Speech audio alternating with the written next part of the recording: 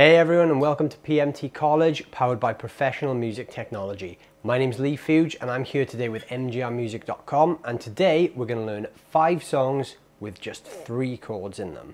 So all of these songs are quite easy ones that you can get strumming along with today.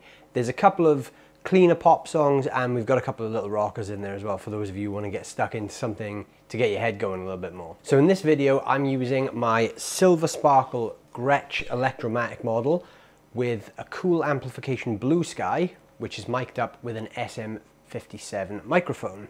The amplifier is set to a completely clean tone, and I have an MXR Shinjuku drive on the floor for the overdrive. I'm also using the Rode clip-on microphone that you can see here on my shirt for recording my voice. Alright, so let's get stuck in, shall we? The first song we're going to do is Snow Patrol's Chasing Cars. Now this song uses just 3 chords, an A major, a D major, and an E major.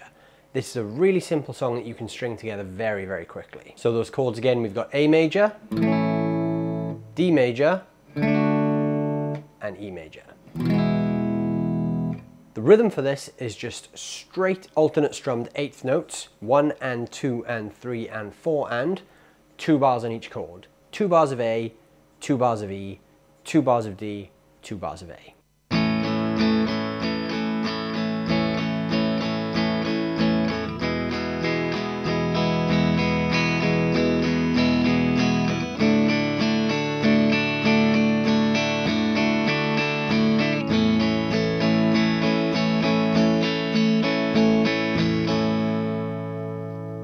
Alright, so the next one we're going to do is a rock classic by a group called the Troggs, and this is a song called Wild Thing. This uses the same 3 chords, A major, D major, and E major. For this we need to just kick on the overdrive, so let me just do that. So we've got a bit more of a rock sound going on. We're starting with the A major chord, and we're playing this on the 1st and 2nd beat, so 1, 2. We're skipping the 3rd beat, and we're going to the D on the and 4. So we've got... So we're doing the A chord on the 1st and 2nd beat, 1, 2. We're skipping the 3rd beat and we're doing the D chord on the and 4. So we're going 1, 2, and 4. So you'd skip the 3 there. So 1, 2, 3, and 4. The second bar is the same thing, but we go from the E major to the D. So we're going 1, 2, 3, and 4. And all together with full overdrive.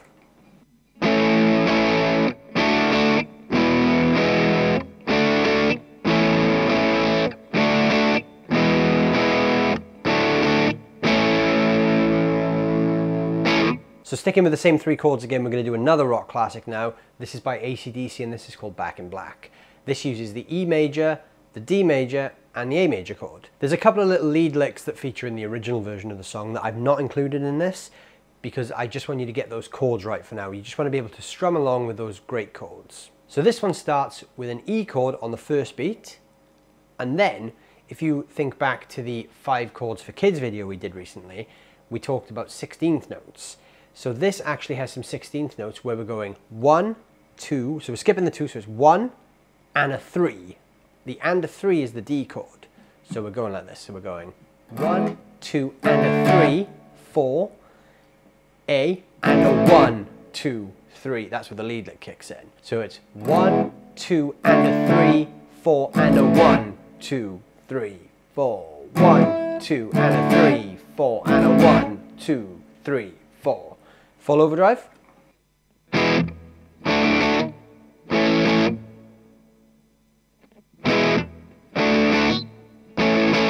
Next up we've got a little bit of American country rock from the 60s with Creedence Clearwater Revival's track Bad Moon Rising. This uses a D major chord, an A major chord, but we're also now bringing in the G chord. There's 2 ways you can play the G chord. You can either play it with just your middle finger, your 1st finger, and your 3rd finger, like this, or you can do what a lot of people like to do and add the 3rd finger onto the B string at the 3rd fret and use your little finger to play the 3rd fret on the E string. So I always play it with the extra finger for no real reason other than I just prefer the sound of it. It's totally up to you which one you pick. It will sound the same either way. So the rhythm for this one, we're starting on the D and we're doing 1, 2, 3, and 4. So we're skipping the 3 again, but this one's quite quick. So the tempo is a bit more upbeat. So we're sort of going 1, 2, 3, 4. Run about that sort of speed. So we're going 1, 2, and 4. So it's 1, 2, and 4. The second bar is A on the first and second beat, G on the third and fourth beat. 1, 2, 3, 4. So 1, 2, 3 and 4, 1, 2, 3, 4. In the original song, there's a slight accent on the A and G chords. You can either play these as full strums, or what you can do is play the first note, 1, 2, 3, 4. Just to accent those changes, play the first note and a strum. 1, 2, 3, 4. Or you can just go straight, 1, 2, 3, 4. The second half of the riff is another 2-bar sequence which repeats the first bar, so 1, 2, 3 and 4. And then the second part of that is the same rhythm, 1, 2, 3, 4, but with just the D chord. 1, 2, 3, 4. So altogether we've got 1, 2, 3 and 4, 1, 2, 3, 4, 1, 2, 3 and 4, 1, 2, 3, 4. And here that is at full speed.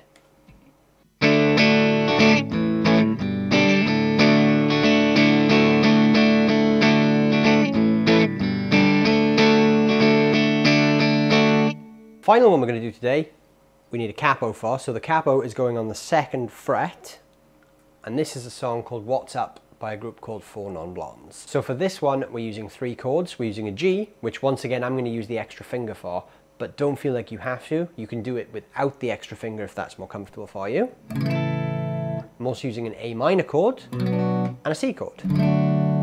So this is a slightly more tricky rhythmic song. So there's a bit more of an in-demand strumming pattern here, but the chord changes should be quite easy. So the structure of the chords, it's going to go G, A minor, C, and back to G. So it's a 4-bar loop, this song. So the rhythm we're doing is we're doing a lot of 16th notes here. So we're going 1 and a 2 and a 3 and a. The 4th beat I'm skipping, and I'm coming back in on the E and a of 4. So this rhythm may take a little bit of time just to get your head around because there's a lot of beats that I'm skipping here. So I'm not doing straight 16th notes, I am skipping a few beats here and there. When you're working on this rhythm, just slow it right down. Use the written part of the lesson just to help you visualize and vocalize that rhythm as well. So 1 and a 2 and a 3 and a 4 and a. Take your time with that, get that rhythm nice and tight, and then start bringing in the chords. So we've got the G, 1 and a 2 and a 3 and a 4 and a A minor, 2 and a 3 and a 4 and a C and a 2 and a 3 and a 4 and a G and a 2 and a 3 and a 4 and a. Here's that full speed.